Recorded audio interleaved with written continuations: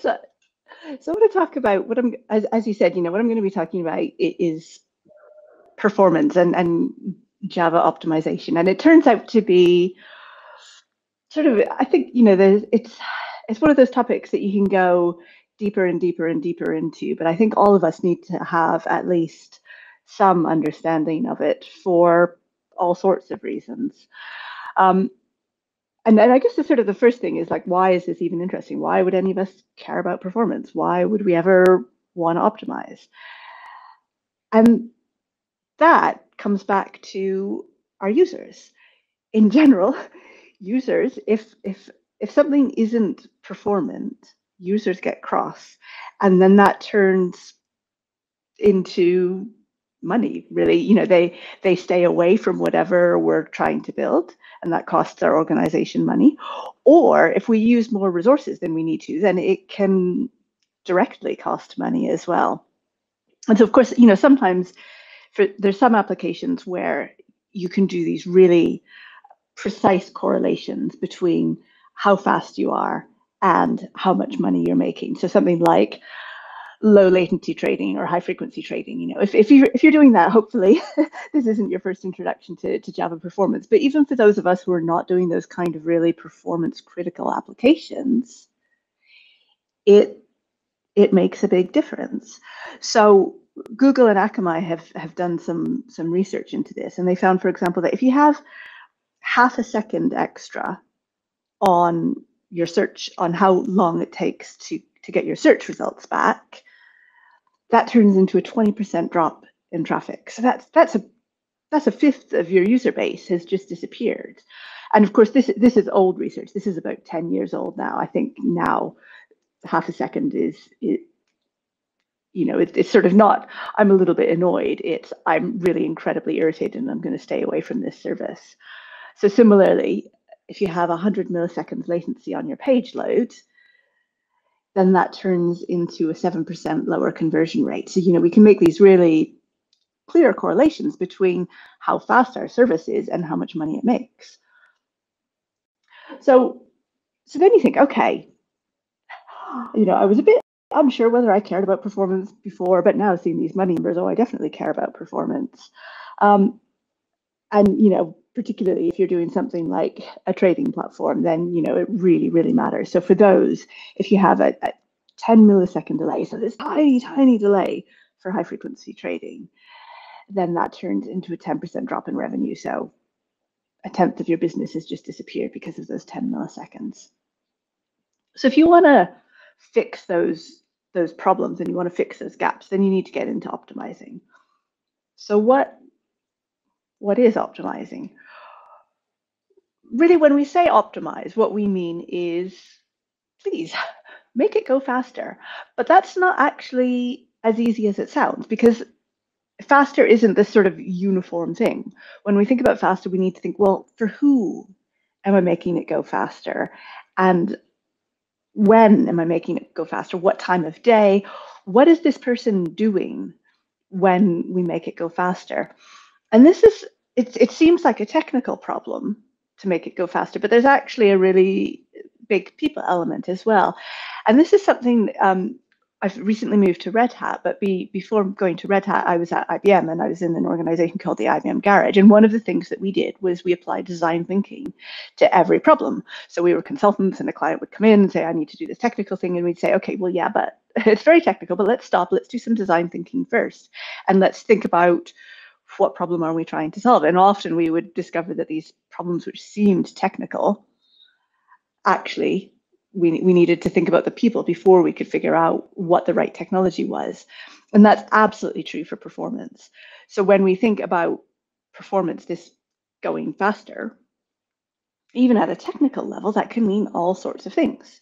So it can mean throughput, which is really probably what most of us think of first when we think about performance. So something like how many transactions per second. It can be latency. So how long does something take to start up? When I visit a web page, how long does it take for me to get the results? Also thinking about a system, how long does it take to go from a cold start to where it's behaving as I expect? It can also be capacity. So this is something that I was thinking about recently, well, today, in fact, because I'm traveling and the broadband bandwidth where I am is really, really terrible. So I don't actually know if you can see me or if you can just see sort of, a pixelated, jittery screen because the bandwidth is so low.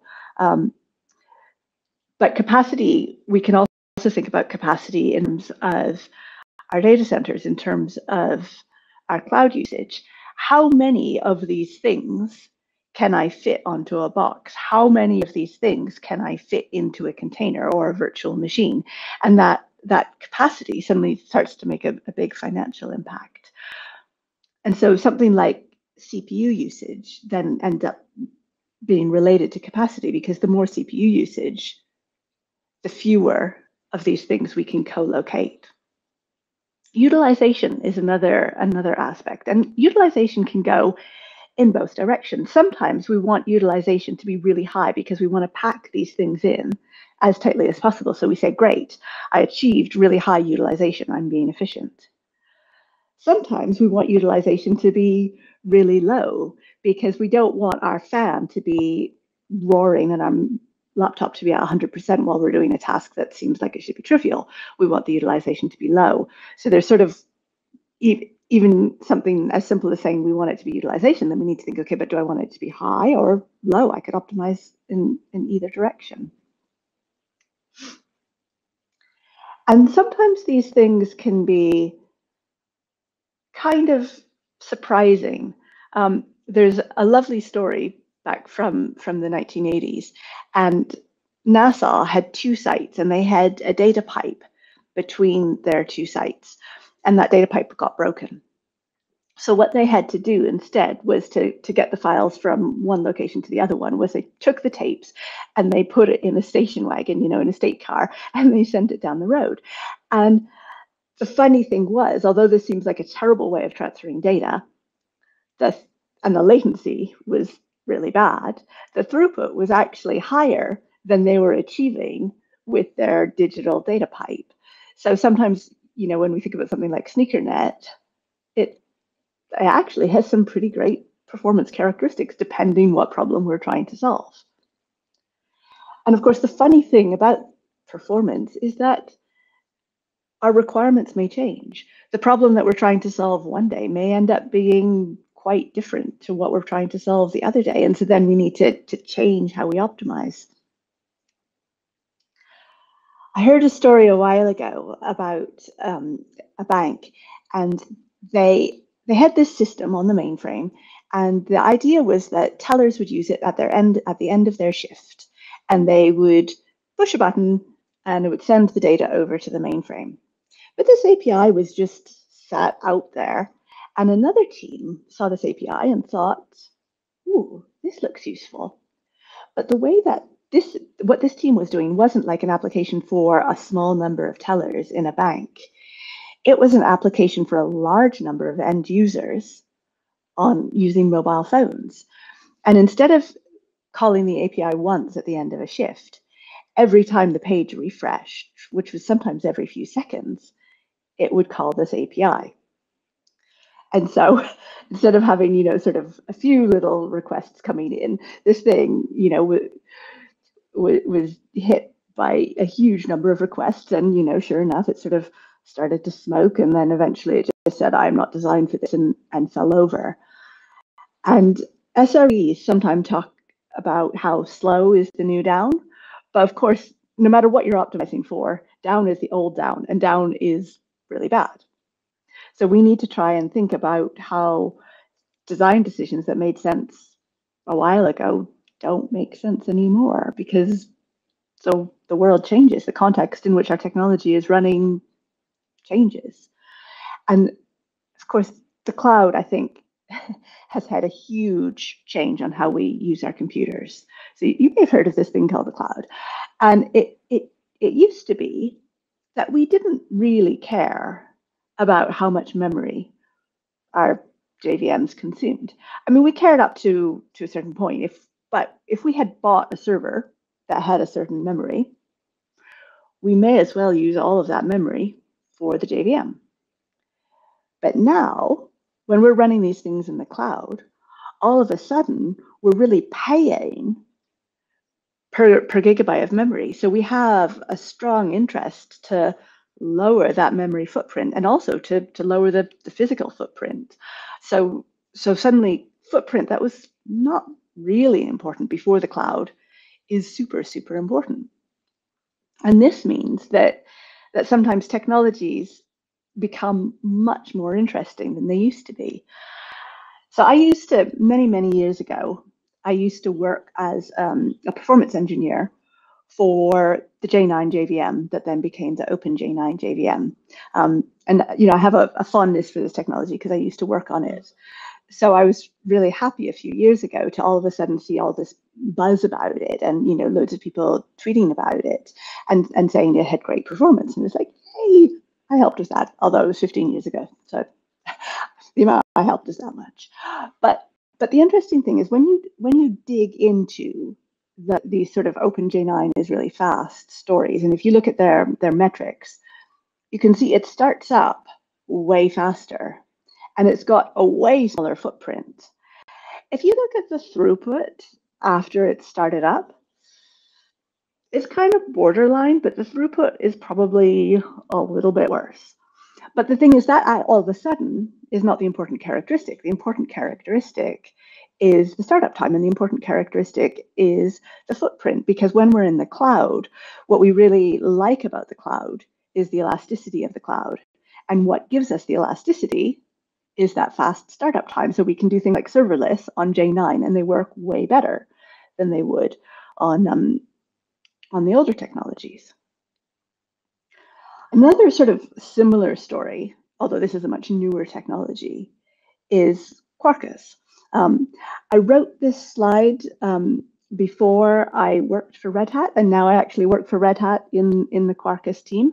And the reason I started thinking about Quarkus was I was talking to some of the Red Hat engineers, and they told me this story, which is that they were at a conference, a physical conference, so you can tell how long ago this was. And they were at the booth, and they had, all of the Red Hatters were on the booth, not just the techies. So they had a project manager on the booth, and he was demoing Quarkus to people as they came by. But he wasn't necessarily the most technical person. And so he forgot that when you demo something, you should turn it off at the end. So he demoed Quarkus, and then the person went away, and then he demoed Quarkus again, and then the person went away.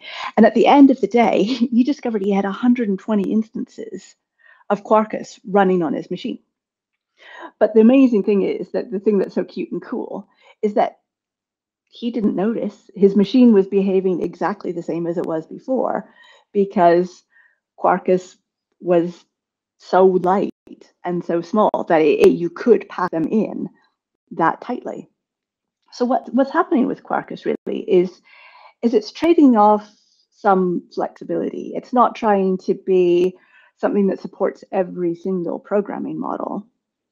But what you get for that trade-off is you get the startup speed and the footprint, and it behaves really, really well in the cloud. So I'm a bit worried now because I do work in that team, and I have been telling this story, which isn't totally flattering to this project manager. I don't actually know who they are, but I'm waiting for someday someone's going to come to me and say, I am the project manager from your story, and I do not like that story. And actually, I am quite technical. Thank you very much. So we shall see. I may have to stop telling that story at some point. Another thing that we should be thinking about and maybe optimizing for is, what does our technology do when it's not doing anything? And this seems like kind of a ridiculous thing to optimize for, because we don't ever imagine that our technology is going to be doing nothing. But the pragmatic reality is that so often we start these servers and then we kind of forget about them, or then the utilization isn't as high as we hoped. And so they end up just sitting idle, and they consume a lot of resources. So I see this particularly with something like Kubernetes, where a Kubernetes cluster takes so many resources, and sometimes we set them up to play with them and then we forget them.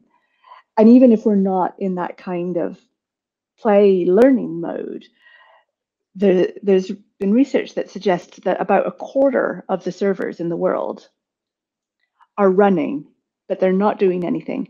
They haven't done anything for a long time. So this isn't one where nobody's using it overnight. This is one where we completely forgot about it. The person who owned this service has left the company. Everybody's too scared to shut it off because they don't know what it does.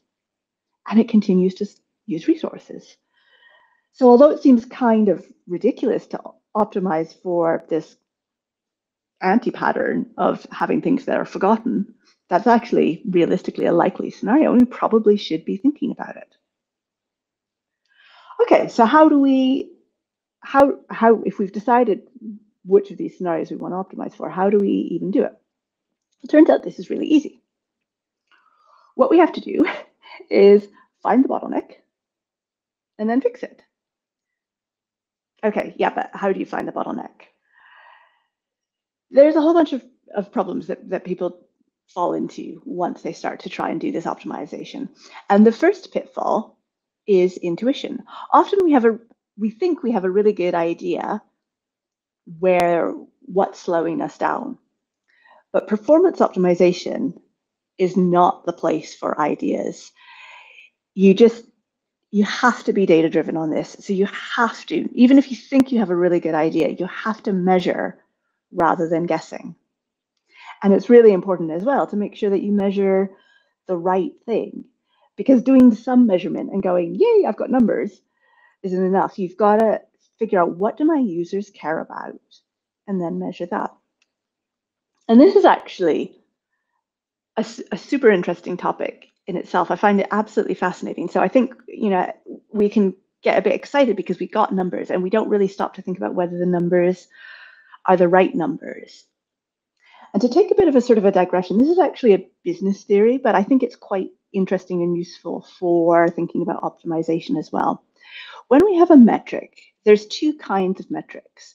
There's leading indicators and lagging indicators. So lagging indicators are the thing that we actually care about. They're the outcome. They're something, how much money are we making? Are our users happy? They're really easy to measure usually. How much money are we making? We just look at our accounts. But the problem is they're pretty hard to change. We can't just, sort of tune the how much money am I making dial in order to make more money. And usually what affects the lagging indicators is leading indicators. Leading indicators are really easy to change. They're things like, how much memory did I give my JVM? And they're predictive of a thing we care about. But the problem is, it's not always obvious what this thing is that we can change that then has the effect on the thing that we actually care about. So we really need to sort of make sure that we're identifying and thinking really clearly about, okay, well, what are my lagging indicators? And am I sure that the things I'm measuring have an influence on the things I care about? So when I was preparing this talk, I wanted to do a few performance demos. And I should say that these experiments, don't try these at home. They're for entertainment purposes only. Don't, take these tuning parameters and go away and copy them. I did an MSc a while ago, and what I looked at was garbage collection.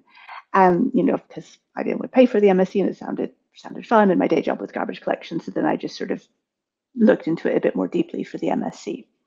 And one of the things that I got really frustrated by at that time was you so often would see this advice, and you still see this exact same advice, which is tuning advice. And it says, what you really want to do is you want to reduce the amount of time you spend in garbage collection. That's sometimes true, but it's sometimes exactly false. Sometimes garbage collection can be an investment. And if you spend more time in garbage collection, you rearrange the heap. And that means that memory access is faster, and your application will go faster than it would have if you'd spent less time in GC. So when I did my original thesis, I did this experiment, and I turned on the option that says compact every single garbage collection. And this is something that, normally you would never turn on because it means your garbage collections are really, really long. And it's not, we sort of instinctively say, no, well, I don't want to do all of this compaction when I don't have to. That will make my application go really badly slow. But what you can see in these graphs is that although turning on garbage collection on every single collection made the collections really long, the throughput of the application, which is the blue line, was actually slightly higher when I was wasting all this time in garbage collection. Well, wasting all this time, investing all this time in garbage collection. So even something, so indiscriminate as doing all that compaction can give you good performance results. So I tried to recreate this experiment, and it was 14 years later. So I needed a workload. So I used this open source application called DayTrader. And I was going to do it live, but then I realized that if I used JMeter to send load into my application while trying to stream, because we have a pandemic and everything is virtual, that was going to be really bad, and my stream was just going to disintegrate. So I thought, okay, I'll do it in advance. So I used JMeter, and the first thing I did was I tried the exact same results, or the exact same parameters I had used years ago. So I said, I'm going to compact on every GC. I couldn't quite see the same results as I did 14 years ago, which is not surprising. So I changed things around a little bit. I added a different policy. I, changed the size of my heap so that it would, and then I, changed things around a little bit more. I tried a different size of my heap. And what I was seeing was that no matter how I changed my parameters to try and make this point, which is obviously not the right way to do it, the performance was staying the same. And I should say as well, this kind of experiment where I know in advance that I want to show compaction makes it go faster, and I sort of poke at it until I get the one data point that makes it show compaction goes faster. That's cheating. That's bad science. But I was trying to make a point. So I carried on going. So I sort of tried another set, and I started to feed my data into GCMV, which is a tool for analyzing and optimizing what's going on with your garbage collection. I helped write GCMV. I was quite happy to sort of see it was still around 14 years later. So what you can see here is that there's some big pauses of 0.6 seconds where we had pauses of 0.6 seconds, which isn't going to be good in an application, and 21 seconds for this experiment was spent just in GC. I thought, okay, can we do better than this? Yeah, as it happens, we can. So my first set of results, I had 21 seconds spent in GC for a minute run, ridiculously large amount of time spent in GC. So 4% of the application time was spent in GC. I changed a few things around, and I managed to get the GC time down to 12 seconds. So what was different? Well, when I looked a little bit more, I could also see that not only was I spending less time doing garbage collection, I was collecting a lot less garbage. Why was I collecting less garbage? I was collecting less garbage because I was doing fewer transactions. I had managed to accidentally massively lower the throughput of my application. Because my application was doing less work, it generated less garbage, and so I spent less time in GC.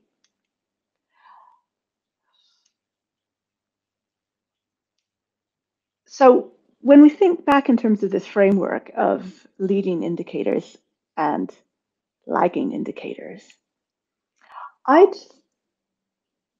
sort of the naive assumption is that time spent in GC is a leading indicator. And if I can change my time spent in GC, I can make my application behave better.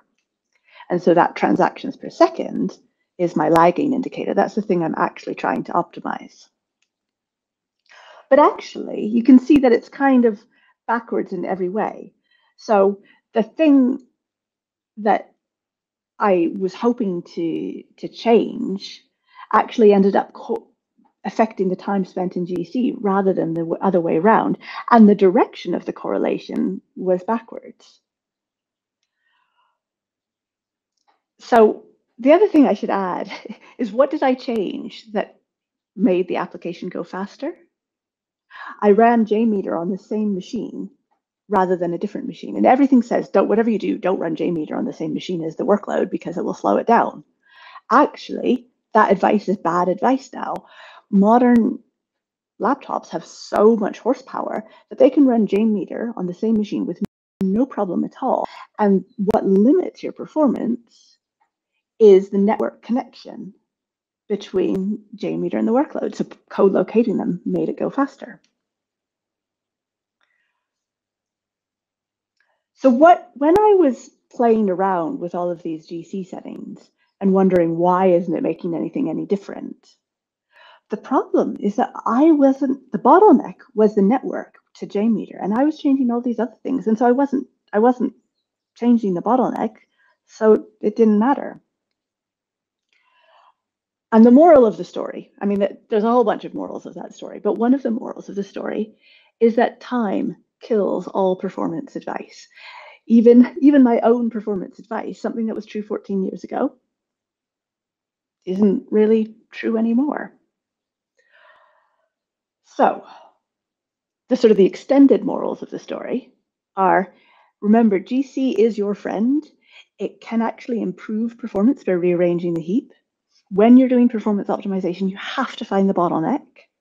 And if you're listening to advice, you have to validate that advice independently. You can't just assume that it's going to be correct. And advice in general is one of the other performance pitfalls. It's something, of course, none of us know everything. We all want to listen to advice.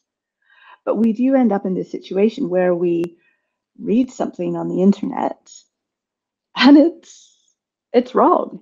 And especially because the JVM, it's quite mature now, and it's changed a lot over time. So you still see on the internet advice of the kind that says, make one big method because method dispatching is slow. That's just so wrong, because now the JIT will optimize small methods much more effectively than it can optimize big methods. You can still find advice as well that says reuse your objects, because that will help the garbage collector, because it won't have to collect them if you reuse them. Actually, on a modern garbage collector, if objects die early and never get reused, they're basically free. If objects live a long time, they cost a lot. So this advice is just totally backwards. We were talking about this at the beginning. We see all these sort of folk wisdoms of, to tune your JVM, use this command line. Some of them make sense. Some of them made sense a while ago and don't make any sense anymore. And some of them just never made sense. So like Ben Evans' story of the command line that had the 819 because it was a typo for 8192, and it just gets propagated and propagated all over the internet. Some of these command lines are just really bad. And in general, an interesting thing about the JVM is that the faults are usually the best choice. The JVM has been tuned for the most typical scenario. This one is kind of more interesting. You see a lot of advice that says you should use a string builder. You should never concat strings with, sort of just string concatenation. Is technically correct, but premature optimization is the root of all evil. So we need to sort of think carefully about, okay, this is correct, but even though it's correct, is it the right advice for my circumstances? Because time kills all performance advice, but context also kills performance advice. And we can end up taking advice which is technically correct, But if we follow it, we're not doing a major optimization. We're not doing a significant optimization. We're just doing a micro optimization, and we really shouldn't have bothered. And Jeff Atwood has a great story about this. He sort of did a series of experiments where he looked into, okay, how much difference does it actually make to do a string builder? So he came up with this, I think probably we've all been taught that a method like this, where it goes in a huge loop and it just keeps using that string concatenation, is really, really terrible. It's really slow. So I thought I'll recreate this experiment in DayTrader. So I trawled through the code base to find a place where it was using string builder. And I sort of replaced it with some string concatenation. And then in that loop, I sort of made it go through the loop way more times as well. And I had the exact same experience that I did with the other GC experiment. I was like trying to prove this point by doing this experiment. And no matter what I did, my application wasn't getting slower or faster or anything. And I was getting really annoyed.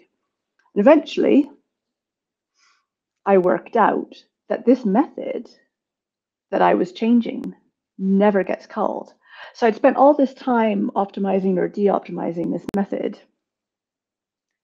It didn't matter at all. And we do this as people all the time. We get so excited that we know the answer, that we know the solution, that we want to apply our optimization, even if in the grand scheme of things, it's not really an optimization. And we do this in our code, and we do it in our lives as well. So back when we traveled, I used to always make a point of saying, I'm going to take public transit rather than a taxi to the airport. And I felt, like I had this halo because sometimes it was really hard and really expensive to take public transit. And I felt, I was making this sacrifice in order to be more green. But then I would get to the airport and I would get on a plane. So really the taxi versus public transit was a drop in the ocean compared to the impact of that flight. And you could say, okay, but every little helps. Surely it's better to take public transit in a plane than a taxi in a plane. Just because you're doing one bad thing doesn't mean you can then go do lots of other bad things. And that's sort of true, but every optimization takes effort. It takes time. And so even though every optimization is good, every optimization is another optimization that we're not doing that might be more valuable. And one of the cool things is often doing nothing is the most optimum thing to do with the JVM because it's been really tuned to the more typical scenarios.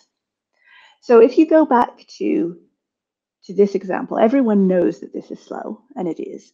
But if you change it a little bit, and instead of having a loop, if you just have a series of string concatenations, under the covers, that will get compiled to a string builder or something like that. And there's similar things all over. So it means that actually this code, I think, is more readable. It's easier to write, and it's more readable. So we can do this, and it's totally fine. There is no performance downside to it. And it's the same for GC. It's the same for how we use our objects. We see this sort of pattern in all sorts of places because the people who write the JVM have way, way more time and budget to optimize than we do. So if we write clean, typical, normal code, that's going to run best. Okay, but what if, despite all that, I still really do want to optimize? At this point, we have to go back to measuring. You're going to need some tools. You can't just do it by guessing. You need tools to measure. And this is an observability concept, but it's exactly the same for performance optimization. What you can optimize is limited to what you can observe. We have to have that insight into our system before we can make changes. And a lot of the tools that have come out for observability are actually really useful for performance optimization as well. So I think we're in a bit of a golden age of observability tools. And there's a few categories of tools that you're probably going to want. You're going to want a method profiler. Visual VM is good for this, mission control. If you're on OpenJ9, there's a tool called IBM Health Center that I helped write that can give you really lightweight, effective tracing. Flame graphs can also be really useful for this. I don't know of a good flame graph tool for the JVM. You're also going to want to look at what's going on with your GC. So GCMV, I think, is a very standard tool for that. Again, it's free. If you're doing heap analysis, Eclipse NAT is probably the standard tool for that. You may want to go a little bit more high level and do proper application performance management. At this point, there are fewer open source tools available out there. There's one called GlowRoot that I haven't used that is open source, or you can go proprietary. So you can go with something like New Relic or AppDynamics or Dynatrace. They're all excellent tools. And then finally, because it's 2022, your system probably isn't going to be running all by itself. It's going to be interacting in a more complex distributed environment. So in order to make sense of that, you need some kind of distributed tracing. So there, probably something like Zipkin or Jaeger is going to be your best tool. But that leads us to sort of another question, which is, we all know micro-optimization is bad. It's very tempting to micro-optimize. It's very tempting to optimize just the easy things, but we need to look at the bigger picture. But if we're in a microservices system, the whole reason we went for microservices was so that we didn't have to look at the bigger picture and that we could focus just on our little bit of code. But it could be we optimize our little bit of code and it's actually a total waste because the bottleneck is elsewhere. And some of these microservice systems are really complex. So, Adrian Cockcroft called this the Death Star diagram. And, if you optimize just one node, odds are it's not going to make a difference to the system as a whole. So even if I do everything right, I could still be micro-optimizing. So in this kind of environment, what you need to do first is you need to do a little bit of measurement at the macro scale. And you need to figure out which services are hit the most, which services are affecting the overall performance, and then focus your optimization efforts on those. And it's a little bit like the bank example that I had at the beginning. The mainframe, they thought their system was performant, but in the context in which it was now being used, it wasn't performant. So you really do need to know that whole system context before you can figure out what to optimize. And you also really need to figure out if you're measuring the right thing. So Charity Majors always says nines don't matter if your users aren't happy. We can get a bit overexcited with our dashboards and we can have some metric that suggests everything is fine in terms of performance. But actually it may be most users are happy, but some users are really, really unhappy. And that's something that we're going to care about. And queuing theory is absolutely fascinating. And for all sorts of reasons. But in a performance context, what queuing theory helps us understand is where the disasters happen. So even if the majority of users have a good experience, if some users get a 10-second wait, that's not okay. So we need to look at those outliers and make sure that those outliers aren't too terrible in order to make sure that we're not having these sort of really embarrassing problems. And I love this quote. This is a great article on queuing theory that by Avishai Shalom. And he says, when it comes to IT performance, amateurs look at averages. Professionals look at distributions, again, to see where the edges are, where the disasters happen. And another thing that I think we need to be doing is making sure that performance isn't something that's isolated just to the performance team, because all of a sudden performance has these business implications and it has these cost implications. And sometimes we can make a small decision as a software engineer that then turns into a really big cloud bill because it suddenly ended up consuming way more. And we may never know about the impact of that decision. So we need that feedback at all levels. So Spotify have started doing some really interesting things. They have a tool called Backstage that's now part of the CNCF, and it lets them manage all sorts of things. But one of the things it shows them is the financial information. So they can see that this service is using way more resources than this service, but they're kind of contributing the same value. So maybe we should look and figure out, can we lower the resource usage of this service to save money? Because often we can. So I've been talking for a while, and I haven't got to the bears yet. And the bears, I think, came because I was talking to my children a while ago, and probably like every single child, they don't listen to me. They don't do what I say, no matter how many times I say it. And so they have this horrible habit of they'll watch TV, and then when they're done, they'll just wander away and leave the TV on. I'm like, you've got to turn off the TV. And eventually I got so mad. I said, if you leave the TV on, every time you leave the TV on, a polar bear dies. And that was an exaggeration. But it is true that the energy usage of our systems doesn't just have a financial implication, it has an environmental implication as well. And we were talking at the beginning about how we really want to be using technology for good. And I think we really also need to be using technology in responsible ways. And I think we have a moral imperative to avoid waste. And that waste could be electricity, just using more electricity than we need to, but it can also be hardware. So hardware is actually where a lot of the carbon from our industry is used. And so if we write these services that use that need the newest hardware to run, or that need a lot of hardware to run, it's going to have a huge carbon impact. And our industry overall has a huge carbon impact. So data centers use, depending what numbers you look at, they use between 1% and 2% of the world's electricity. So that's a huge carbon impact. And when you look at the carbon impact of the hardware, that actually dwarfs the carbon impact of the electricity. And there's things that we can do. So we really need to optimize so that our services run on fewer devices. So that's getting that footprint down. We also need to optimize so that the devices we do have a longer lifetime.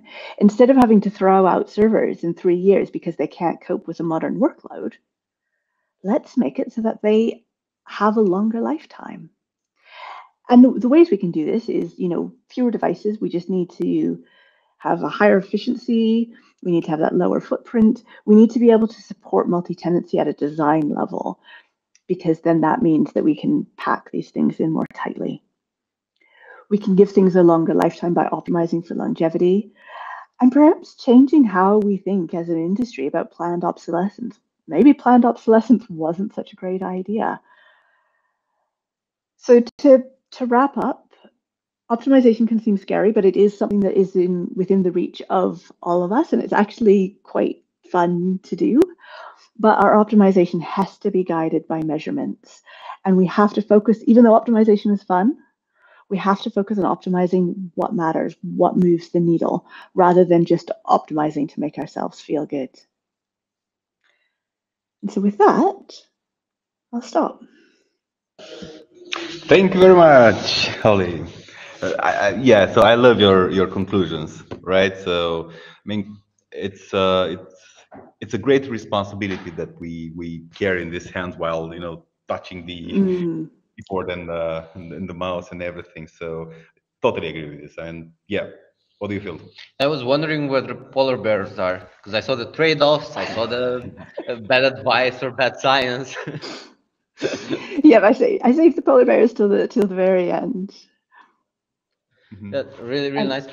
We also have a question from the audience from Alexandro. I'm going to put it on the screen.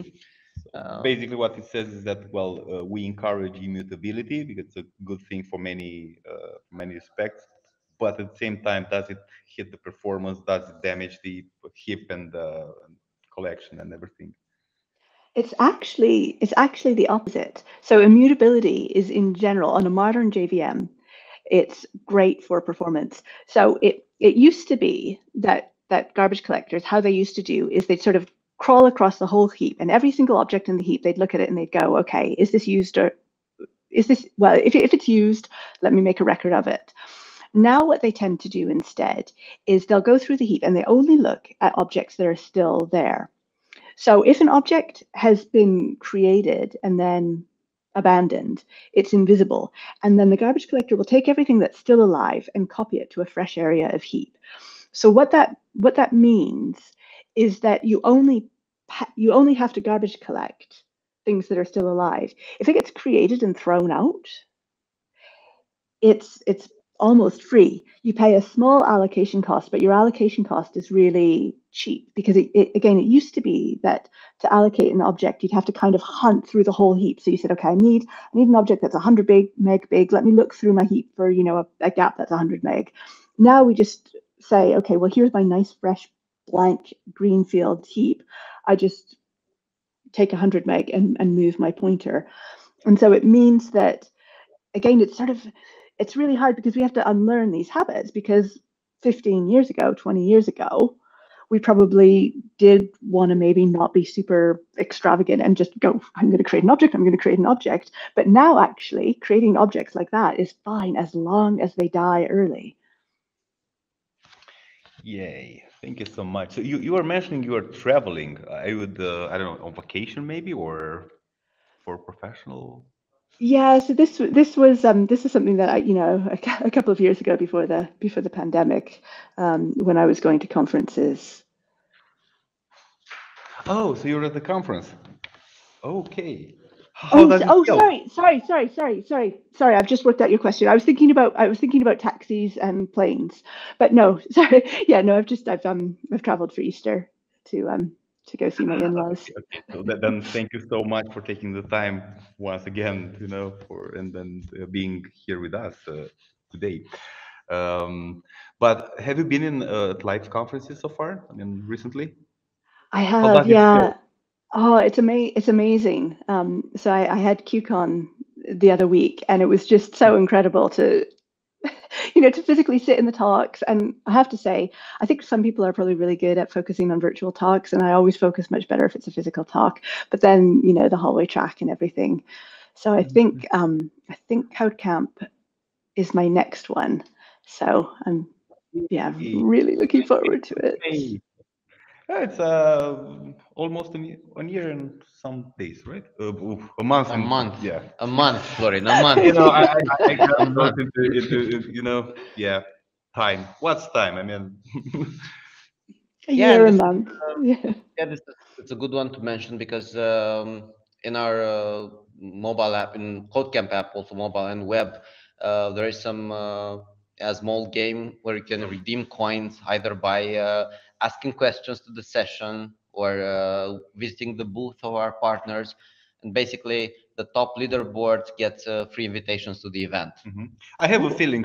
So Alex Lungu was very active also yesterday with lots of questions. I have a good feeling about. Yeah, I think we're gonna see each other. Yeah, definitely. Send you the invite. All right, Holly. Well, once again, thanks a lot for joining us, yeah. and Oh, my pleasure. Happy see you Easter. soon.